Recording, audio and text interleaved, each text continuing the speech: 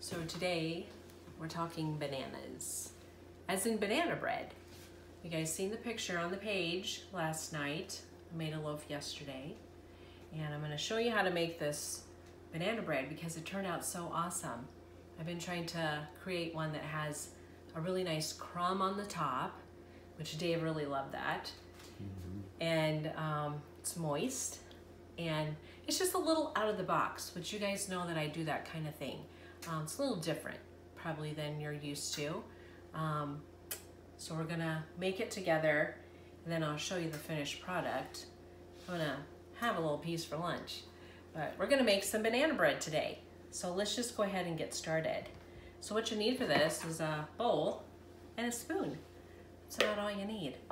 So we're gonna go ahead and get started. Now, I'll post the recipe on the page. I create these recipes and I scratch them down, and that's the way it works when you're doing a test kitchen.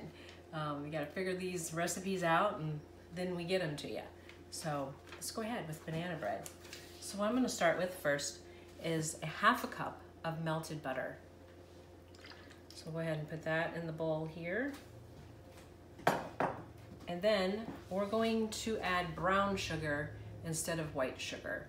And this is 1 cup. And this is light brown sugar. You could probably use dark, but I haven't tried it with dark. I used the light, so let's just say light. Go with light brown sugar. All right, so I'm gonna mix these two up here. Like I say, you can just do this with a spoon. You guys know this is my favorite way to bake stuff, a bowl and a spoon. I love it. We're just gonna kind of mix this a little bit.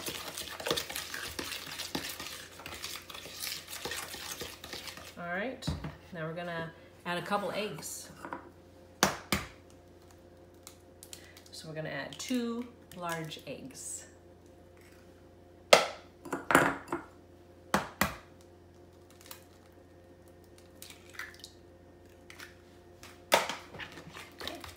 Go ahead and add those in. Just break them up and stir them in there. You know, we just got back from a ball game, our littles. We still have our smallest littles that are playing ball. They had a game this morning. So we just got back from that, and I wanted to get this video up for you guys this weekend. So we got a busy day going. Okay, so we just kind of mix that together. So we got our 2 eggs in there. So the next thing we're gonna do is add 1½ cups of just an all-purpose flour.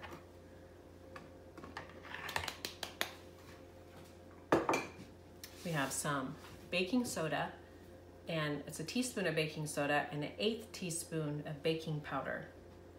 And we have a 1/2 teaspoon of salt. Clear up the space here.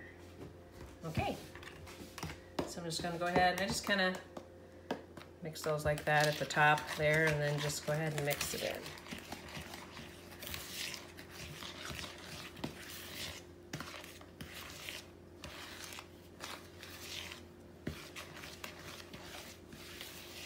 A lot of you, I'm just going to talk about this for a minute, because a lot of you have asked about these bowls, these stacking colorful bowls that I have, and I picked these up on a clearance end cap at Gordman's department store when I was up north.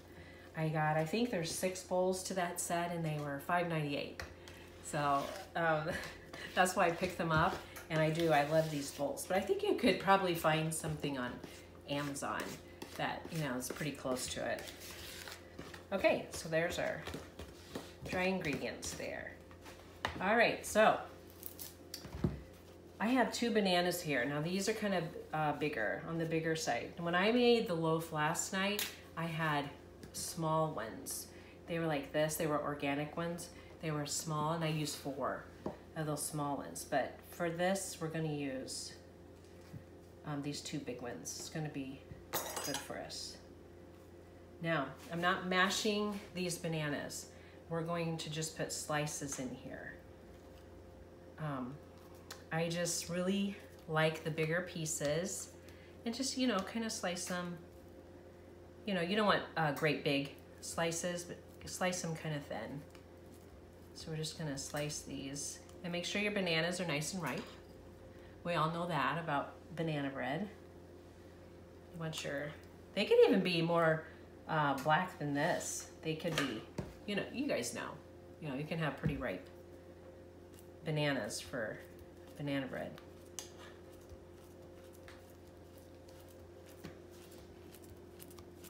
I'm just a mess, you guys. We were working on that locker project, and I did the black raspberry jam yesterday.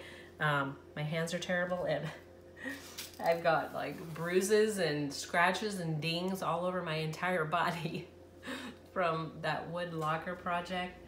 It's just like, it's just been crazy, but it's all good. Use this little lid here to set this in. Okay, so 2 large bananas we're slicing in here.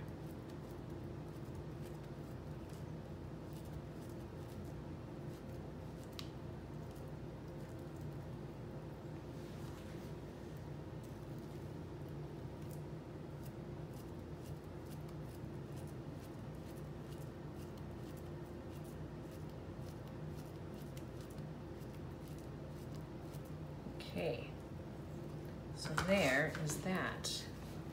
Now, just gonna kind of start to mix that up just a tad. And then I'm going to add a 1/2 cup of sour cream. This is full fat sour cream. So we're gonna add that in there too.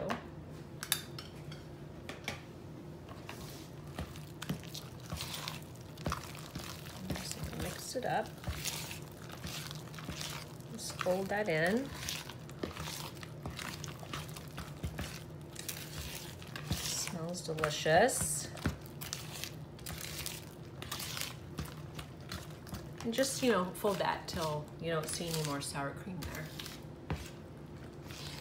Okay. Now, I have a 1/2 cup of pecans. You could use walnuts if you like that in your banana bread. That's totally fine. I like the pecans, so that's what I'm using today.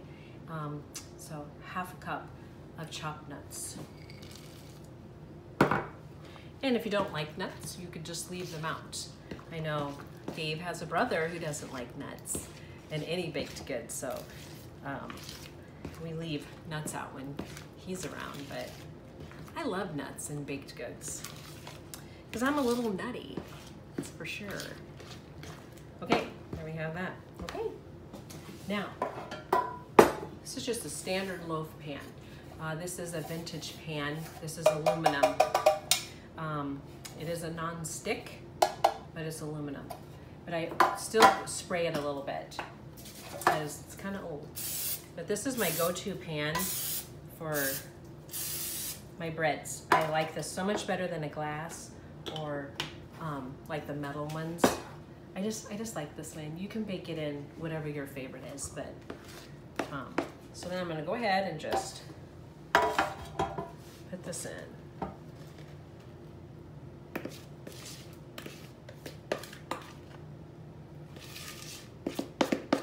It's really a simple recipe, and I think you'll have all these things on hand, all these ingredients. There's nothing that is really out of the ordinary. It just goes together a little differently. But it's not terrible. All right, now, so you just want to spread this out a little. Just kind of get it even. Okay.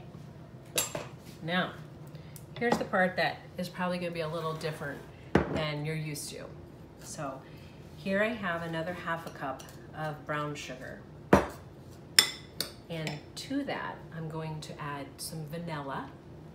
This is a clear vanilla, it doesn't have to be clear. And I'm going to put probably about a 1/2 teaspoon in here. So I'm adding that to the brown sugar. This is our topping, is what we're doing here. And then we're going to add just a couple drops of maple of maple flavoring. And you just, want a little, this is kind of scratch. You just, I bet just like that, like 5 drops of maple flavoring. And then we're going to just mix this up. I'm just gonna infuse this brown sugar with our flavorings. And what I found out, what happens with this is it makes a really delicious crumb on the top of this bread when it bakes, doing it this way. And it is so good, and I just wanted to share it with you guys because you might want to make it. Just get in your kitchen and try things. That's what cooking is all about. It's just having fun. Just get in there and do it. Okay, so see, that's what we have there. Now, I have one more banana. And I know that this one's just a tad big, so I'm gonna cut it just a little bit. So I'm gonna cut a tiny bit off of here. So I want this about the size of my pan. It's going to be kind of like that. Now I'm gonna slice this lengthwise. Okay. Now what I'm going to do here is this. I'm going to pack on some of this brown sugar infused topping on these bananas. And what's going to happen with this is they're going to caramelize is what's going to happen. And then you just kind of lay it right there, and you don't really have to push it down much. Just go ahead and set it right there. And then we're going to do the other one. We're just gonna, and these caramelize is what happens, and then the rest of this topping, it just turns out really awesome. It's really good. So then you just want to put that one right there, and then just go ahead and just fill in with a little bit of your topping right on top there.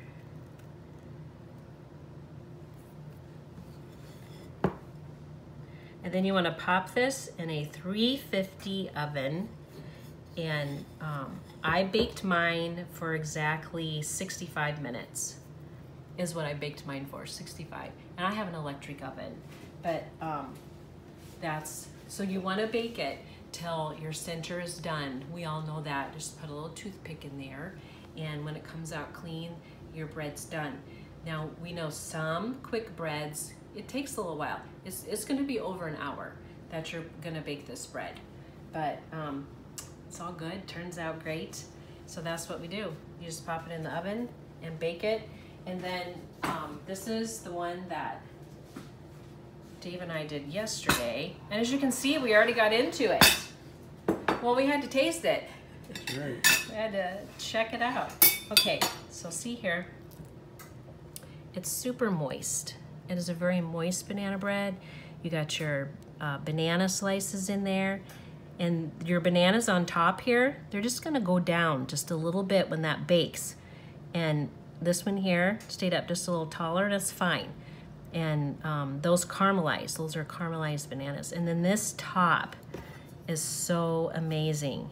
It has this crumb on the top that is just to die for. It's so good. So I'm just gonna cut a piece here.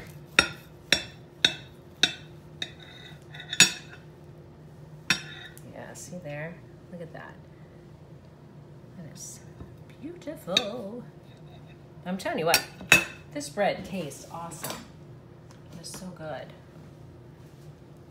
And of course, I'm gonna put a little butter on mine.